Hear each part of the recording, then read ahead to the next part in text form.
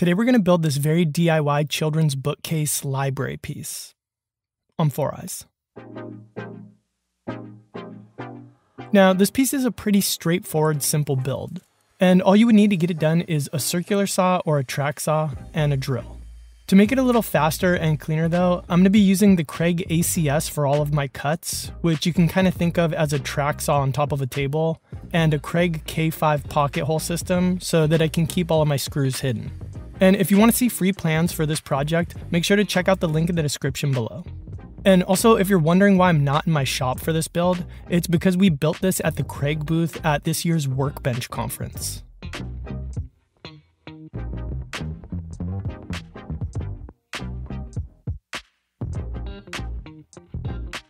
Now, so far all I've been doing is very roughly breaking down my plywood and removing some factory edges.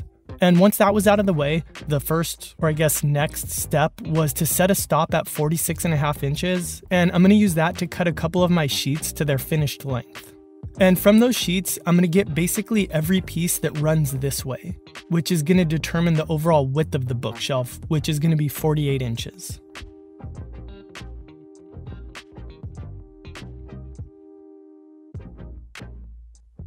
So here I'm ripping a bunch of those 46.5 inch pieces to their finished widths.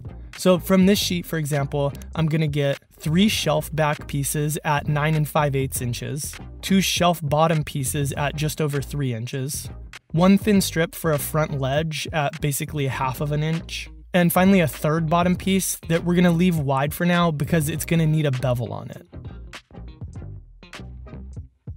Next, I'm going to set my fence at 14.25 inches and cut out what's going to be my box bottom piece, I guess you'd call it.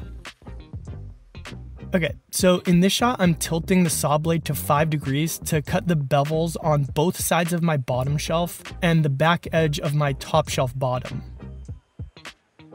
So basically, one should be a parallelogram and one should be this shape, which is, I guess, just a quadrilateral, where these two edges are 90 degrees, and this one has one corner at 95 and one corner at 85 degrees.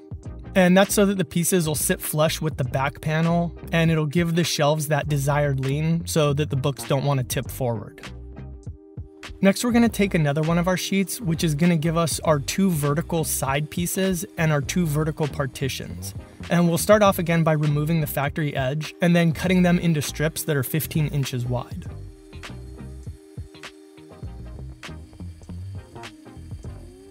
After that, we're going to set our stop at 44 inches and cut both of our vertical partitions to their finished height, and our back panel to its finished height. Now, for the side pieces, we want this angle lopped off of the front top corner. So to do that, I'm going to measure up 21.5 inches from the bottom and 4.5 inches from the back. Then just draw a quick line to connect those 2 points.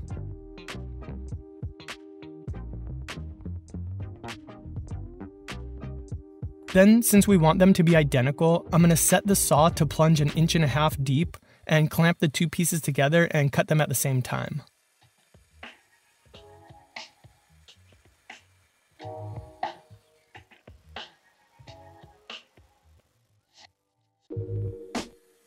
Just like the side pieces, we need to cut a 5-degree angle off of the top edge of the vertical partitions, so again, we're going to batch cut these.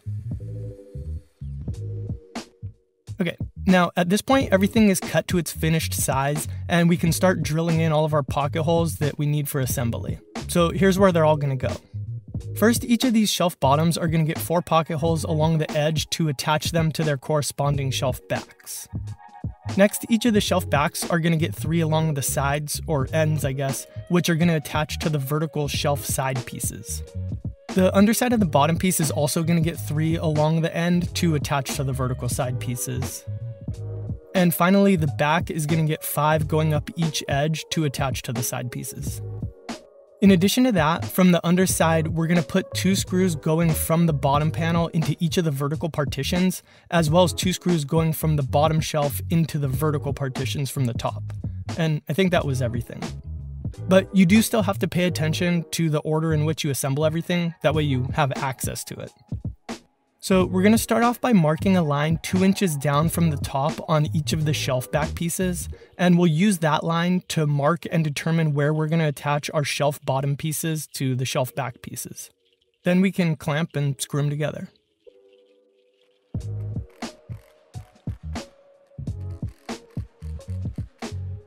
Next, we can take those sub-assemblies and put together this sort of staircase-shaped piece, which is all of the shelf back and bottom pieces, except for the very bottom shelf piece.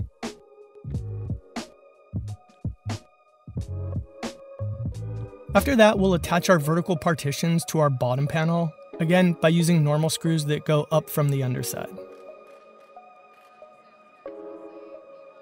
And after that, we can attach our bottom panel to our side pieces. And to do this, we'll just use some really long clamps to hold everything while we attach our pocket screws and just keep everything aligned nicely.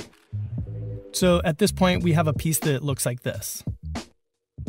Okay, next we can attach our bottom shelf, again by drilling and screwing from above the bottom shelf and into the vertical partitions. And these are going to be hidden since they're going to be behind the lowest shelf back. And speaking of that, the next step was to install that entire staircase subassembly, using all the pre-drilled pocket holes.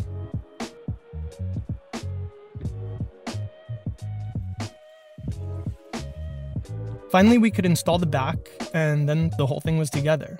And as long as you have the back against the wall, there isn't a screw that you can see. And by the way, the back should be against the wall because you're going to want to anchor this thing to a stud to prevent it from tipping over in case kids want to climb on it or pull on it or whatever.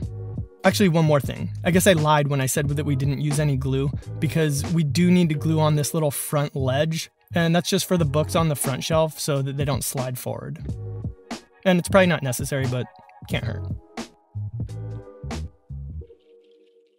From there, I'd recommend sanding all of the sharp corners just to make them a little bit rounded over. That way, if kids bump into them, they don't hurt or cut, and then you can just put on any finish of your choice. And that's it. So filming and building this project in front of people on a convention floor definitely wasn't the easiest, but in the comfort of your own home, I really do think this is a pretty simple project that most people could tackle. And it's useful and doesn't take up too much floor space. So again, if you're interested, click on the link in the description to view the written article, and I'll see you in the next one. Thanks for watching, and